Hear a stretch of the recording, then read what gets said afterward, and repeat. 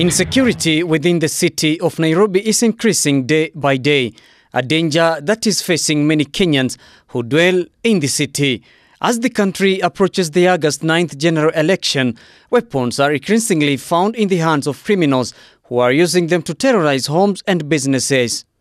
Ongata, Rongai and Kawangware have been identified as the hideouts for the most criminal gangs who operate in Nairobi and neighboring Rongai in Kajiado County.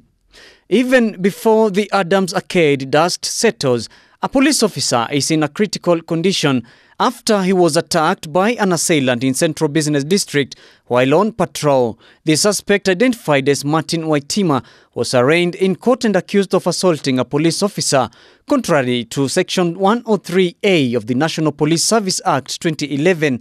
According to court documents, the National Police Service said in a statement that the suspect was apprehended with the help of members of the public and other police officers who were driving past the scene of the incident.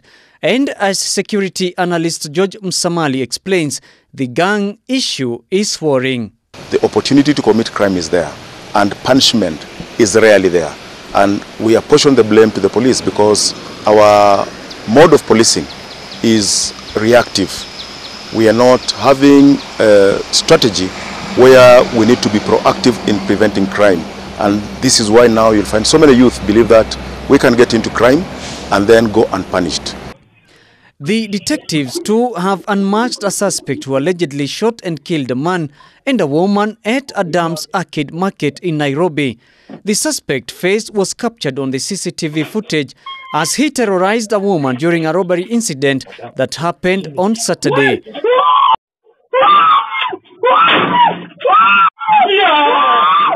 Police suspect the man is one of the thugs that have been targeting M-Pesa shops in Nairobi and its environs. Those killed have been identified as 53-year-old Sophia Gathoni minor and 50-year-old Paul Githinji Gitau. Gathoni was shot at her shop while Githinji was hit outside as he responded to screams from the woman. Gathoni succumbed to her injuries on Tuesday, 3 days after the incident, while Githinji died on the spot. In the CCTV footage, the man is seen attacking Gathoni, who tried to defend herself in vain.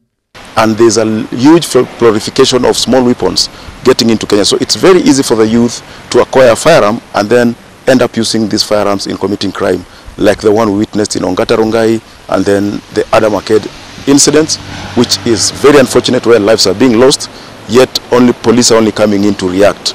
We need to come up with a proper strategy, not tactic, in dealing with the youth in crime.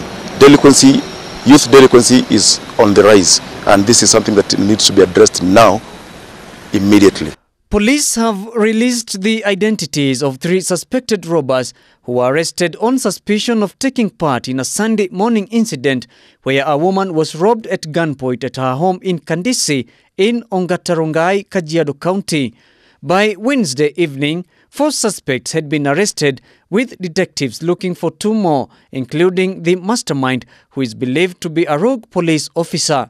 Among those arrested were 24-year-old Robert Kilimani Irungu from Kware in Ongata Rongai.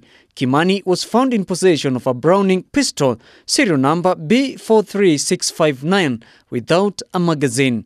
His alleged accomplices also in custody were Jane Achieng Ochieng from Kibra and John Ochieng Oranja from Bombolulu, Kibera. Both suspects are 21 years old. The solution for this is not punishment. Issue of saying that we are going to arrest these youth, arraign them in court, if that is not a deterrent measure, we should look at the root cause of all this and try to address that. And especially, the answer comes from economic empowerment of this youth. Opening space for the youth, either to do business, legitimate business, opening space for the youth to get gainfully employed and earn a monthly salary so that they can take care of themselves. And if we don't do that, then we have a ticking time bomb that when it's going to explode, it's going to consume the whole of this country. Employment for the youth are shrinking. So for the youth, you need to elect a leadership that is going to make sure that we have equal opportunity for all of us, to make leadership that will have good policies that will attract investment, and leadership with good policies that will allow youth now to exploit their potential get into business and be able to make ends meet.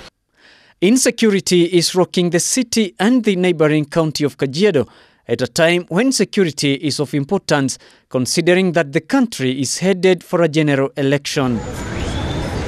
Kind Stefano, Ebru TV.